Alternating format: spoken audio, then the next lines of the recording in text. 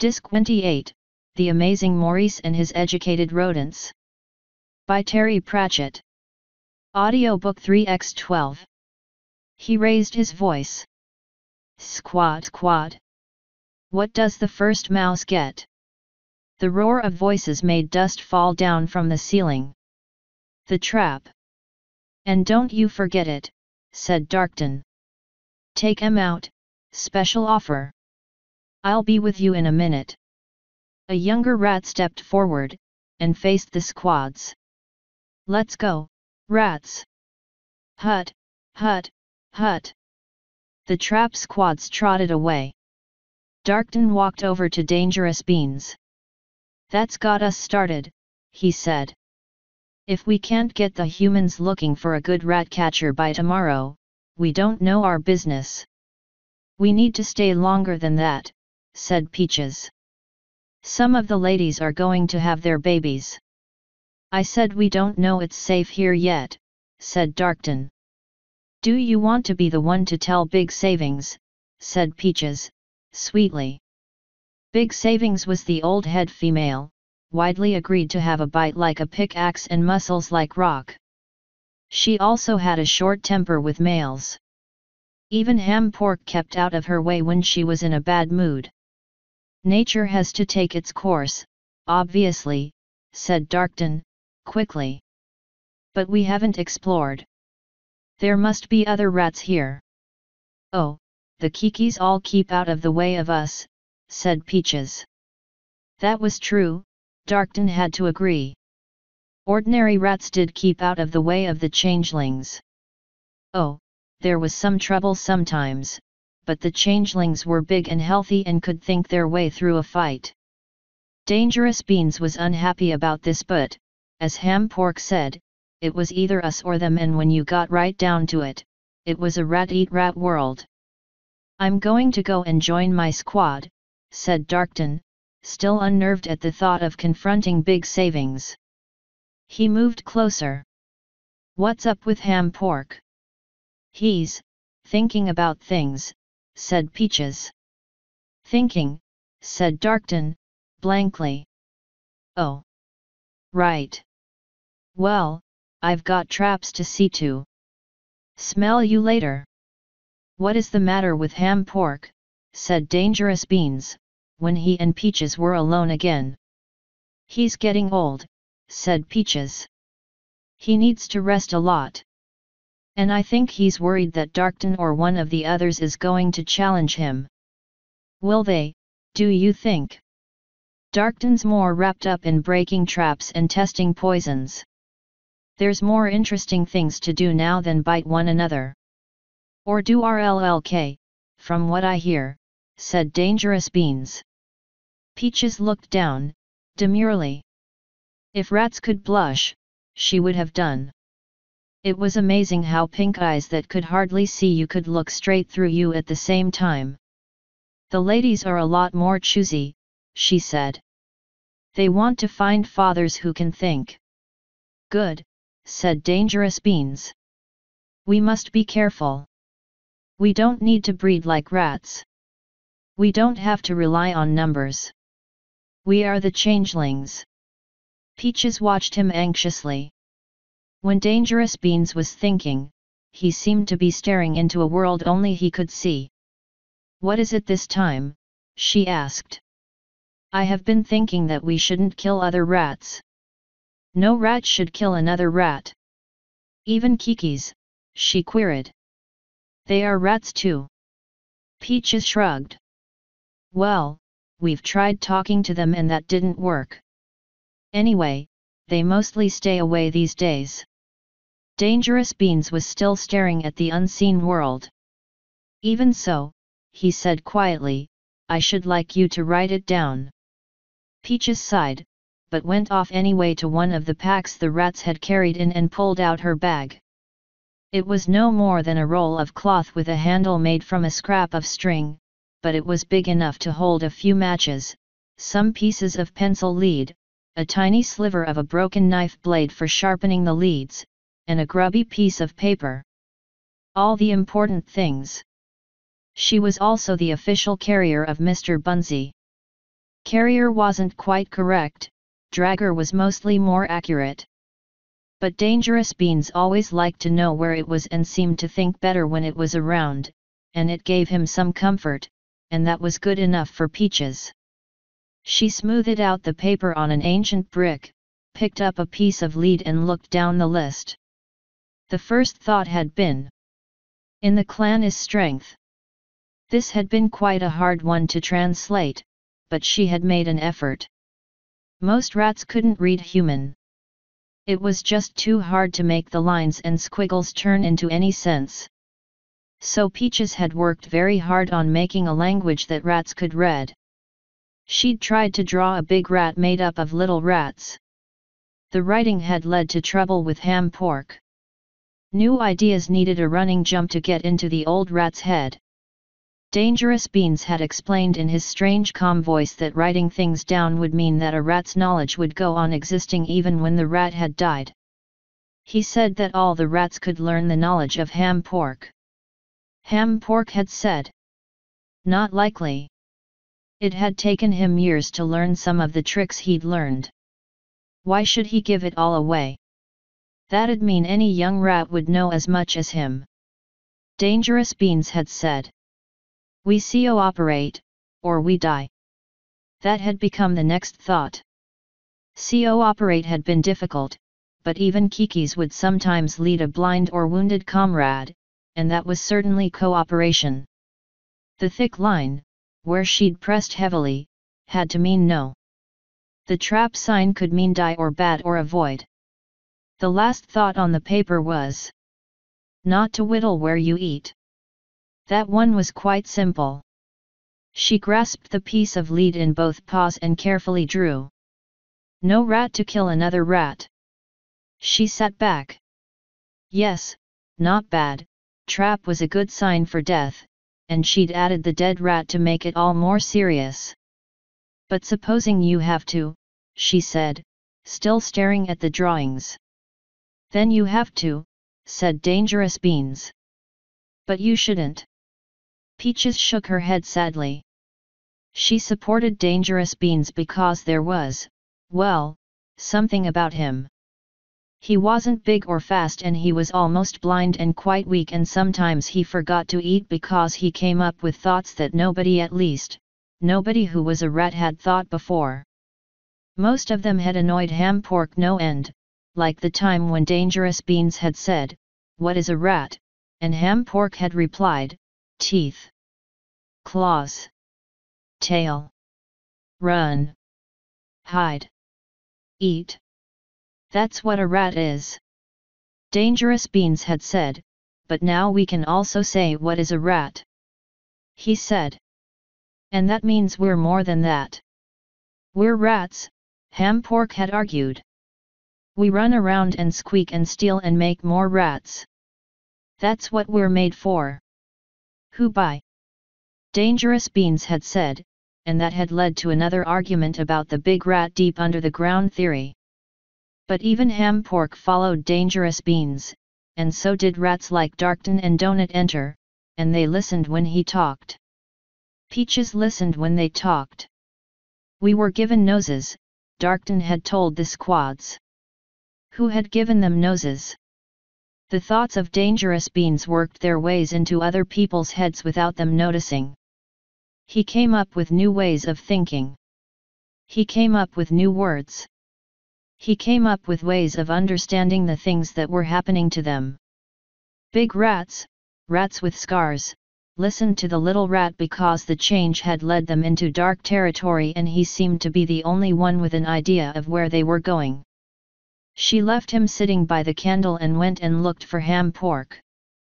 He was sitting by a wall. Like most of the old rats, he always stuck close to walls, and kept away from open spaces and too much light. He seemed to be shaking. "Are you all right?" she said.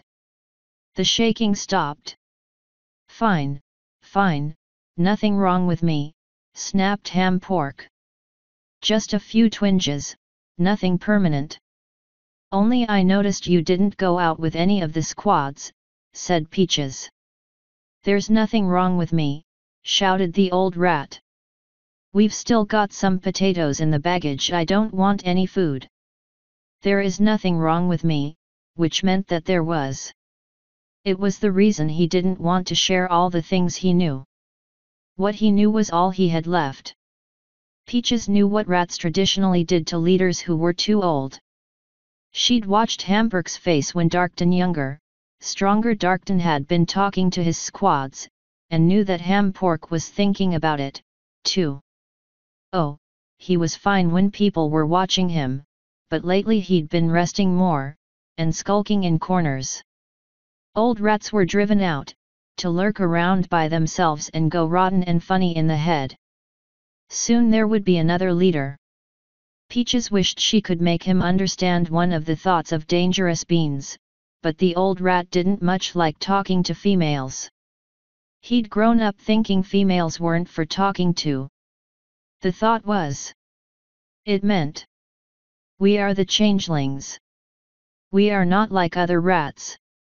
Chapter 4. The important thing about adventures, thought Mr. Bunsey, was that they shouldn't be so long as to make you miss mealtimes. From Mr. Bunsey Has an Adventure. The kid and the girl and Maurice were in a large kitchen. The kid could tell it was a kitchen because of the huge black iron range in the chimney breast and the pans hanging on the walls and the long scarred table.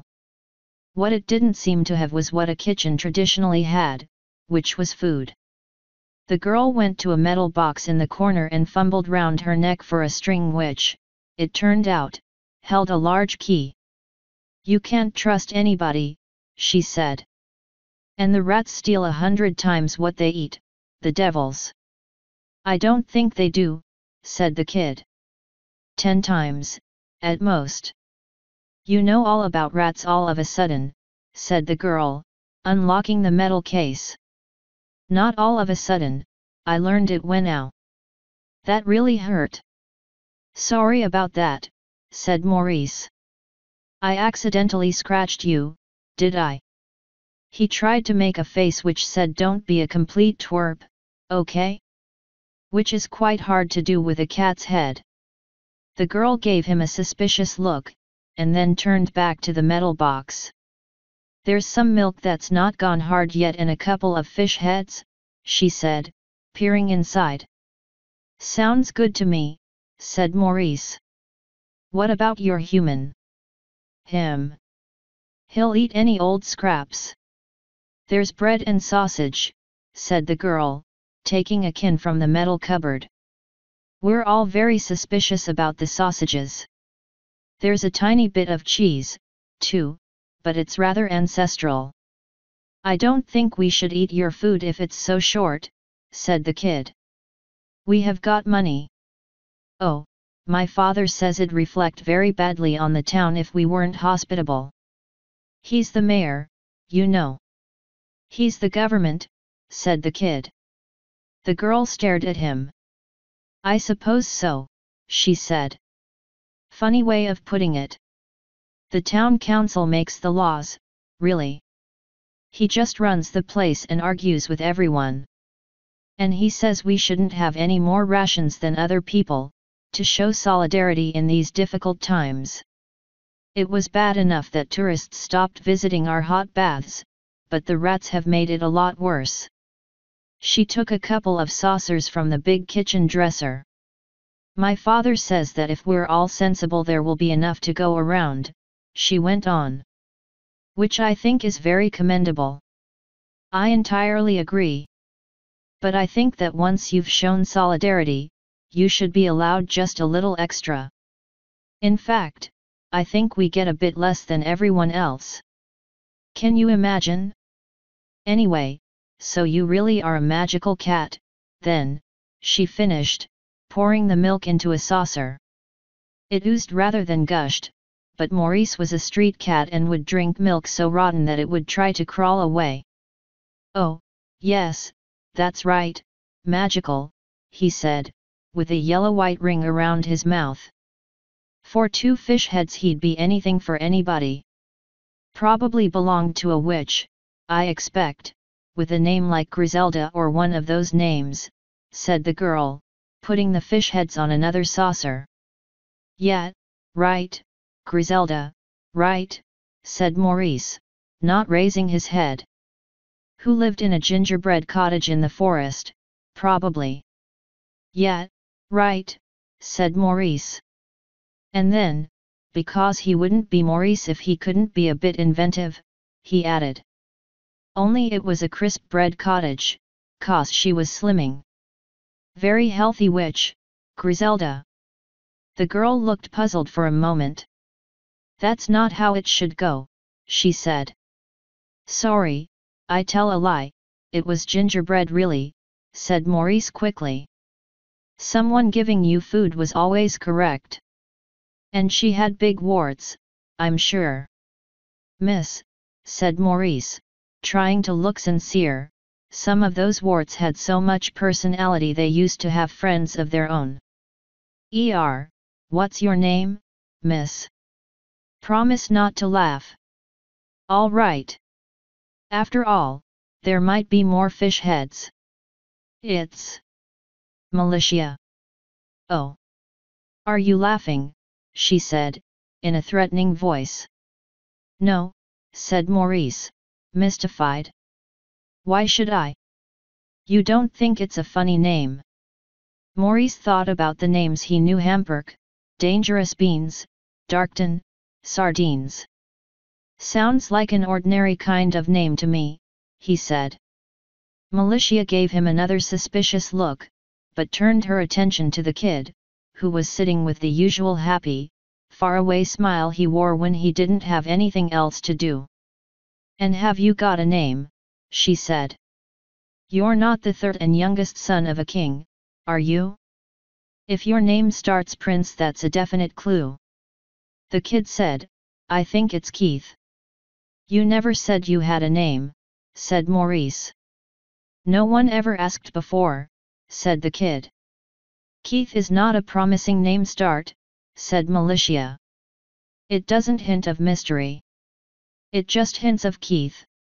Are you sure it's your real name? It's just the one they gave me. Ah, that's more like it. A slight hint of mystery, said Militia, suddenly looking interested. Just enough to up suspense. You were stolen away at birth, I expect.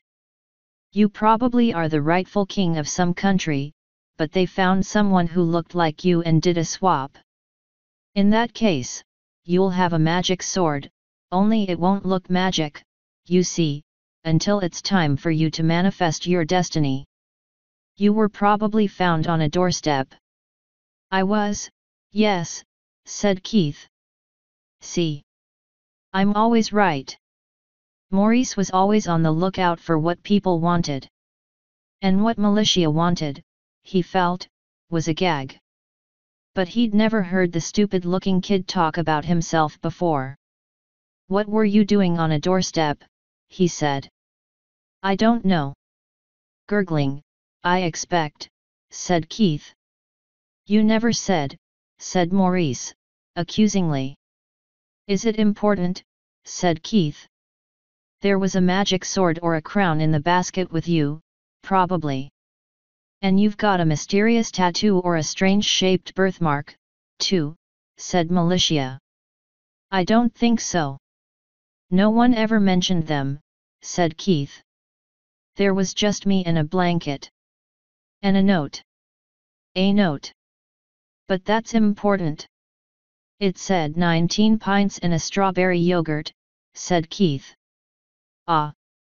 Not helpful, then, said Militia. Why 19 pints of milk? It was the Guild of Musicians, said Keith. Quite a large place. I don't know about the strawberry yogurt. Abandoned orphan is good, said Militia. After all, a prince can only grow up to be a king, but a mysterious orphan could be anybody. Were you beaten and starved and locked in a cellar? I don't think so, said Keith, giving her a funny look. Everyone at the guild was very kind. They were mostly nice people. They taught me a lot. We've got guilds here, said Militia. They teach boys to be carpenters and stonemasons and things like that. The guild taught me music, said Keith. I'm a musician. I'm good at it, too. I've been earning my own living since I was 6. Aha! Mysterious orphan, strange talent, distressed upbringing, it's all shaping up, said Militia. The strawberry yogurt is probably not important. Would your life have been different if it had been banana-flavored? Who can say? What kinds of music do you play? Kinds. There aren't any kinds. There's just music, said Keith. There's always music, if you listen. Militia looked at Maurice. Is he always like this? She demanded. This is the most I've ever heard him say, said the cat. I expect you're very keen to know all about me, said Militia. I expect you're just too polite to ask. Gosh, yes, said Maurice. Well, you probably won't be surprised to know that I've got 2 dreadful stepsisters, said Militia. And I have to do all the chores.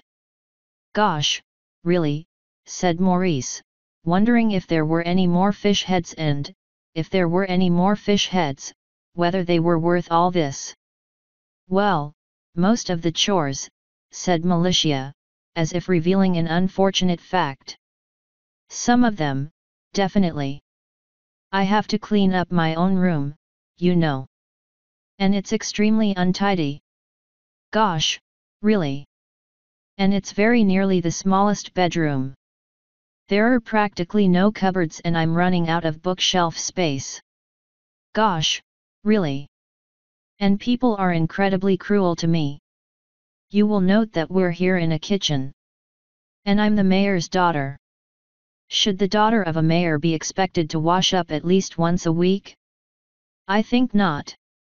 Gosh, really? And will you just look at these torn and bedraggled clothes I have to wear? Maurice looked. He wasn't good on clothes. Fur was enough for him.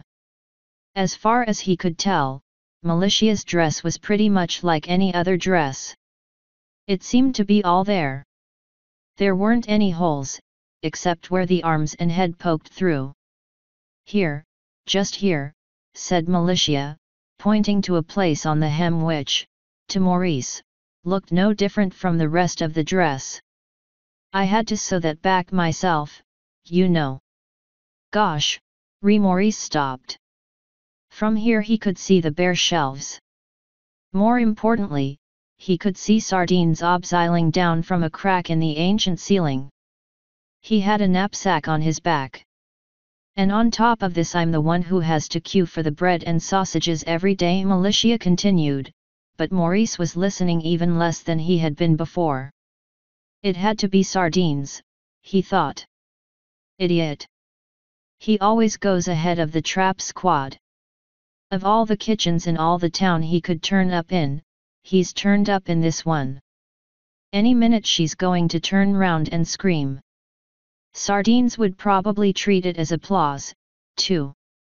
He lived life as if it was a performance. Other rats just ran around squeaking and messing up things, and that was quite good enough to convince humans there was a plague. But, oh, no, Sardines always had to go further. Sardines and his yodeling song and dance act. And the rats take everything, Militia was saying. What they don't take, they spoil. It's been terrible. The council have been buying in food from other towns, but no one has very much to spare. We have to buy corn and stuff from the traders that sail up the river. That's why bread is so expensive. Expensive, said Maurice. We've tried traps and dogs and cats and poison and still the rats keep coming, said the girl. They've learned to be really sneaky, too. They hardly ever end up in our traps anymore. Hey! I only ever got 50p for one tail. What's the good of the rat catchers offering us 50p a tail if the rats are so cunning? The rat catchers have to use all kinds of tricks to get them, they say. Behind her, Sardines looked carefully around the room and then signaled to the rats in the ceiling to pull the rope up. "Don't you think this would be a good time to go away?" said Maurice. "Why are you making faces like that?" said Militia, staring at him. "Oh, well, you know that kind of cat that grins all time? Heard of that? Well, I'm the kind that makes, weird faces," said Maurice desperately. "And sometimes I just burst out and say things, get away, see, I did it again. It is an affliction. I probably need counseling. Oh no, don't do that, this is not the time to do that, whoops, there I go again." Sardines had pulled his straw hat out of his knapsack. He was holding a small walking stick. It was a good routine, even Maurice had to admit. Some towns had advertised for a rat piper the very first time he'd done it. People could tolerate rats in the cream, and rats in the roof, and rats in the teapot, but they drew the line at tap danking. If you saw tap dancing rats, you were in big trouble. Maurice had reckoned that if only the rats could play an accordion as well, they could do 2 towns a day. He'd stared for too long. Militia turned and her mouth opened in shock and horror as Sardines went into his routine. The cat saw her hand reach out for a pan that was on the table. She threw it, very accurately. But Sardines was a good pot dodger. The rats were used to having things thrown at them. He was already running when the pan was halfway across the room, and then he leapt onto the chair, and then he jumped onto the floor, and then he dodged behind the dresser, and then there was a sharp, final, metallic snap. "Ha!" said Militia, and Maurice and Keith stared at the dresser. "That's 1 rat less, at any rate. I really hate them." "It was Sardines," said Keith. "No, it was definitely a rat," said Militia. "Sardines hardly ever invade a kitchen. I expect you're thinking about the plague of lobsters over in." He just called himself Sardines because he saw the name on a rusty old tin and thought it sounded stylish, said Maurice. He wondered if he dared look behind the dresser. "He was a good rat," said Keith. "He used to steal books for me when they were teaching me to read." "Excuse me, are you mad?" said Militia. "It was a rat. The only good rat is a dead rat." "Hello," said a little voice. It came from behind the dresser. "It can't be alive." "It's a huge trap," said Militia. "It's got teeth." "Anyone there?" "Only the stick is bending," said the voice. The dresser was massive, the wood so old that time had turned it black and it had become as solid and heavy as stone. "That's not a rat talking, is it?" said Militia. "Please tell me rats can't talk." "In fact, it's bending quite a bit now," said the voice, which was slightly muffled. Maurice squinted into the space behind the dresser. "I can see him," he said. He wedged the stick in the jaws as they closed. "Watcha, Sardines, how are you doing?" "Fine, boss," said Sardines, in the gloom. "If it wasn't for this trap, I'd say everything was perfect." "Did I mention the stick is bending?" "Yes, you said." "It's bent some more since then, boss." Keith grabbed one end of the dresser and grunted as he tried to move it. "It's like a rock," he said. "It's full of crockery," said Militia, now quite bewildered. "But rats don't really talk, do they?" "Get out of the way," shouted Keith. He grabbed the back edge of the dresser with both hands, and braced one foot against the wall, and heaved. Slowly, like a mighty forest tree, the dresser pitched forward. The crockery started to fall out as it tipped, plate slipping off plate like one glorious chaotic deal from a very expensive pack of cards. Even so, some of them survived the fall onto the floor, and so did some of the cups and saucers as the cupboard opened and added to the fun, but that didn't make any difference because then the huge, heavy woodwork thundered down on top of them. One miraculously whole plate rolled past Keith, spinning round and getting lower on the floor with the groy-oi-oi-yo-oink sound you always get in these distressing circumstances. Keith reached down to the trap and grabbed Sardines. As he pulled the rat up, the stick gave way and the trap snapped shut.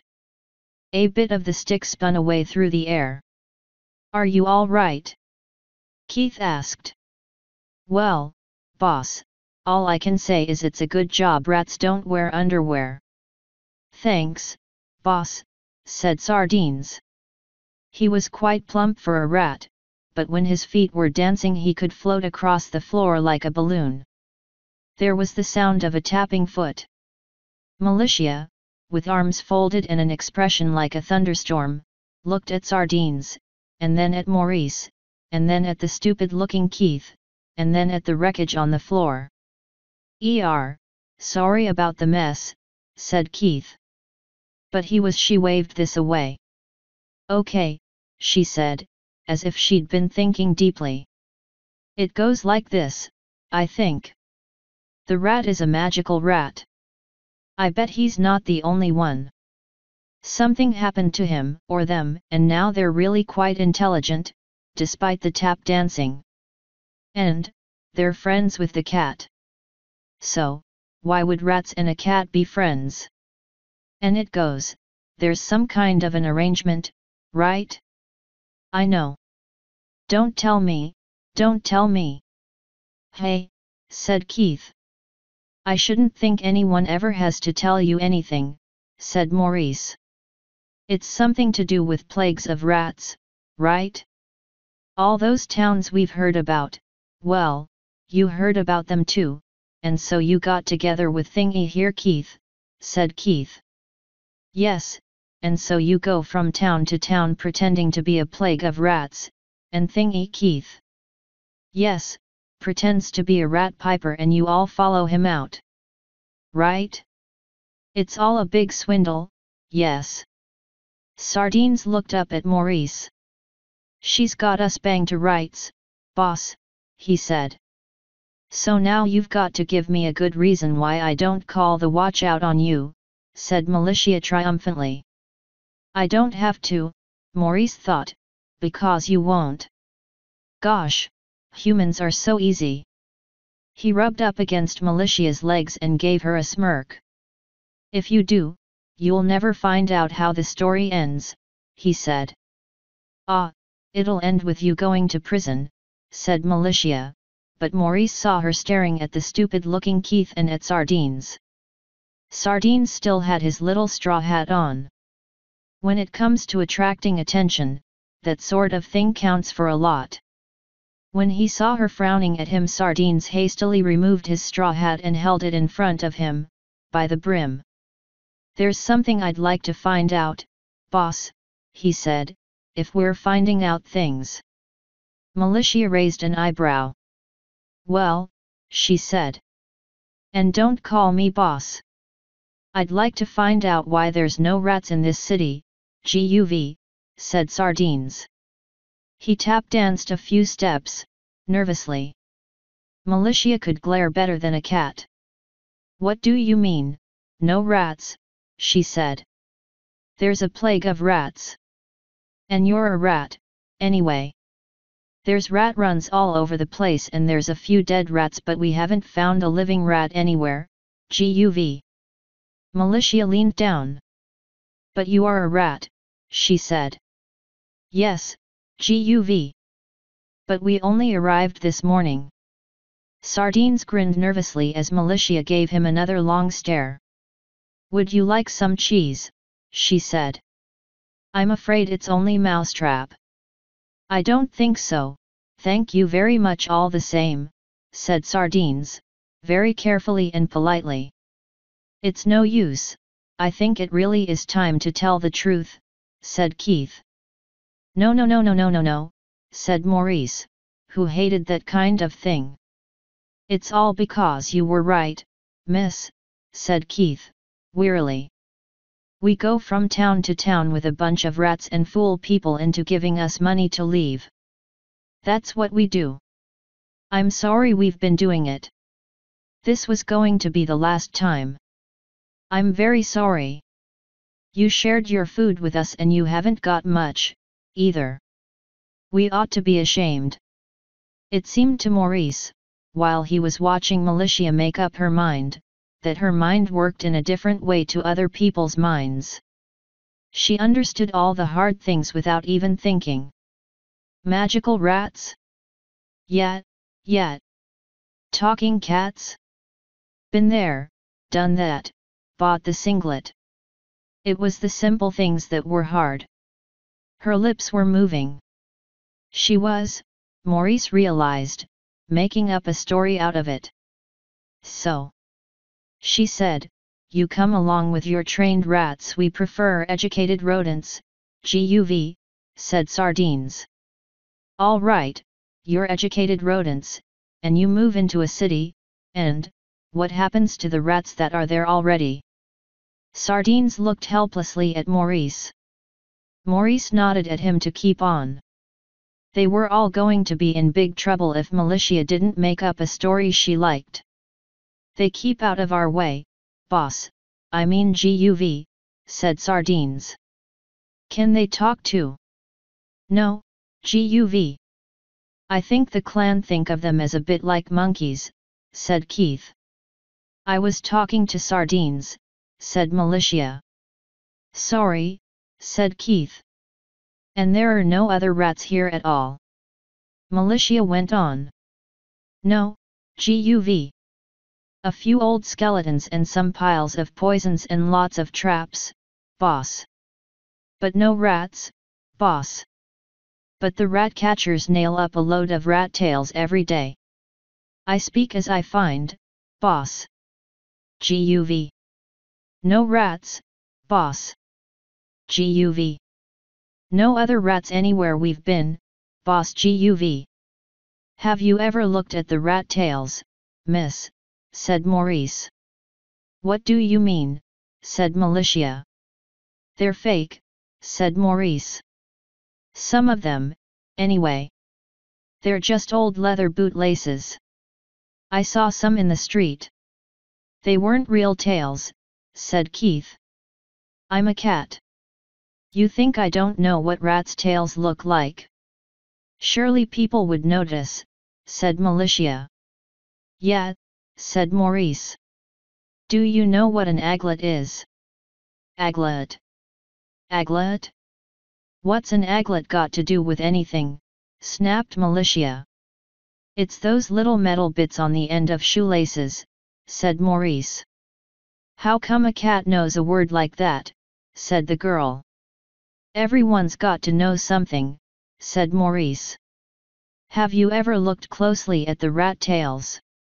Of course not. You can get the plague from rats, said Militia. That's right, your legs explode, said Maurice, grinning. That's why you didn't see the aglets. Your leg exploded lately, Sardines. Not today, boss, said Sardines. Mind you, it's not even lunchtime yet. Militia looked pleased. Aha, she said, and it seemed to Maurice that the ha had a very nasty edge to it. So, you're not going to tell the watch about us, he ventured, hopefully. What, that I've been talking to a rat and a cat, said Militia. Of course not. They'll tell my father I've been telling stories and I'll get locked out of my room again. You get locked out of your room as a punishment, said Maurice. Yes. It means I can't get at my books. I'm rather a special person, as you may have guessed, said Militia, proudly. Haven't you heard of the Sisters Grimm? Agoniza and Evie Sarah Grimm? They were my grandmother and my great-aunt. They wrote fairy tales. Ah, so we're temporarily out of trouble here, thought Maurice. Best to keep her talking. I'm not a big reader, as cats go, he said. So what were these, then? Stories about little people with wings going tinkle tinkle. No, said Militia. They were not big on tinkling little people. They wrote real fairy tales. Ones with lots of blood and bones and bats and rats in. I've inherited the storytelling talent, she added.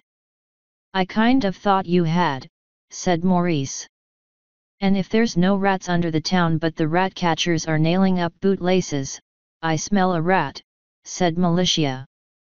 Audiobook generated by Read with the Ears.